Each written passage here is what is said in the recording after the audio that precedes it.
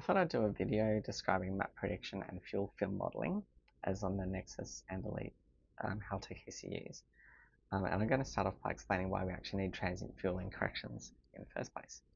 There are three reasons for it. So the first reason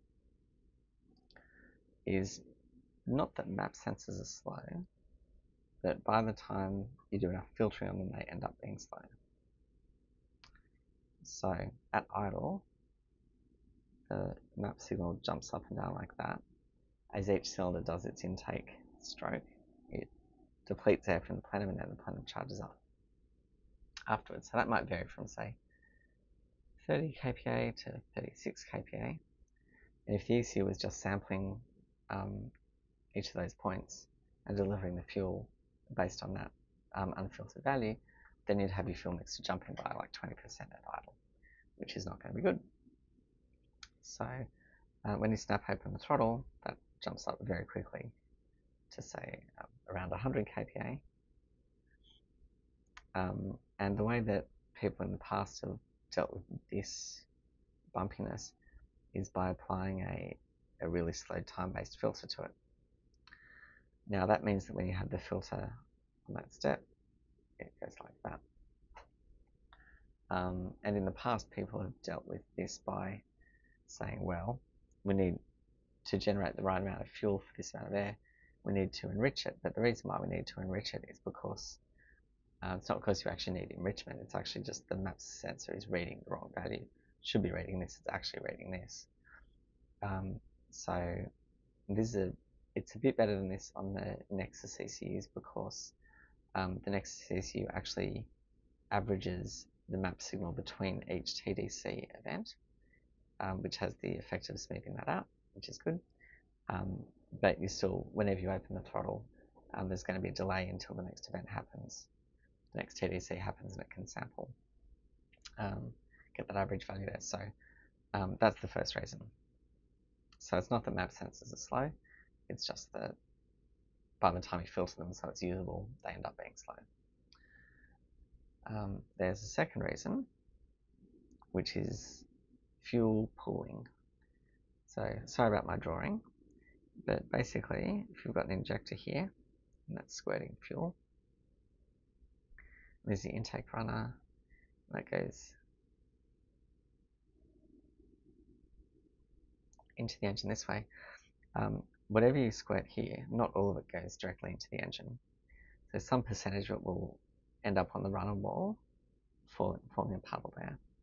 Now, in the steady state, the rate of adding to this puddle is the same as the rate of the puddle evaporating.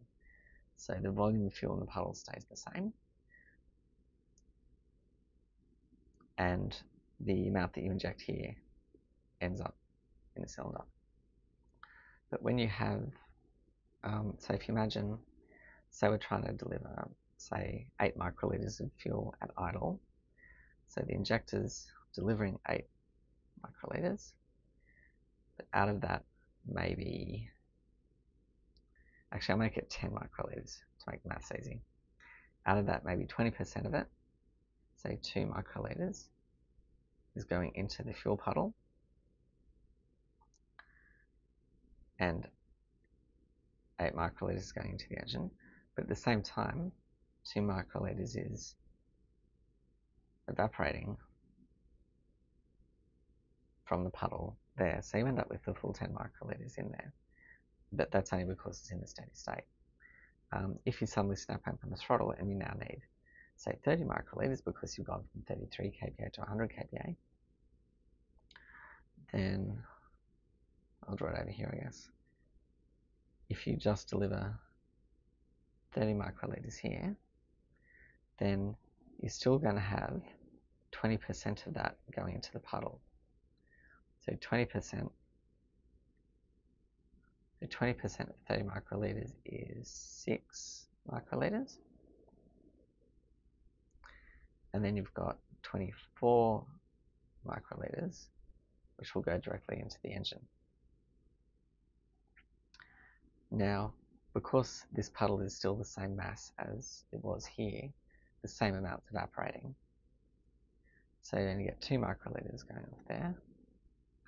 which means that the total you end up at the engine is 26 microliters, which means that you don't get as much fuel as you need to. So I assume this isn't a problem on direct injected engines. I've never played with direct injected engines, so I don't know. But this is another problem. Now, the third problem is that when you snap open the throttle, the air actually goes through the throttle and charges up the plane very, very quickly.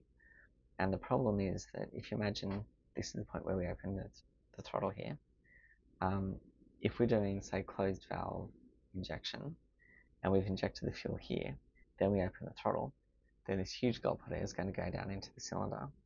We've already injected the fuel based on the fact that the manifold pressure was quite low because the engine was at idle, at closed throttle before. So the only way that you can get the correct mixture then is to inject another dose of fuel afterwards. Well, there are two ways to do it. I'm just going to call this gulp of air because I can't work out how to draw it.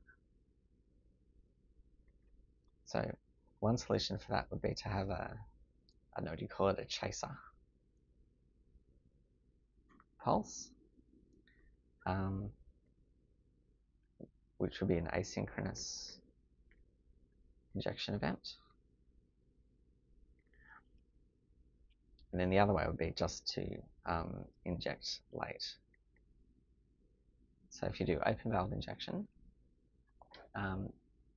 so it finishes just before the intake valve needs to close, then that gives the ECU the most up-to-date information to deliver the correct pulse width. One of the downsides with this asynchronous injection is that if you fire that on all cylinders at once, then all the other cylinders, except for the one that happens to have the intake valve open, when you snap open the throttle, all get overfueled. And so I can imagine that there might be a way of the ECU being clever enough to know which cylinders, if any, need that extra pulse and which ones don't, and then only deliver it to those. But I've never actually done the maths or the coding to make that work. So in practice, I've found that just injecting really late actually solves the problem. So so they're the actual problems that we need to solve with transient throttle. So the way we solve the first one here is with a thing called map prediction. And basically this means that you have a table of throttle position and engine speed. And then within that table, or the other way around actually,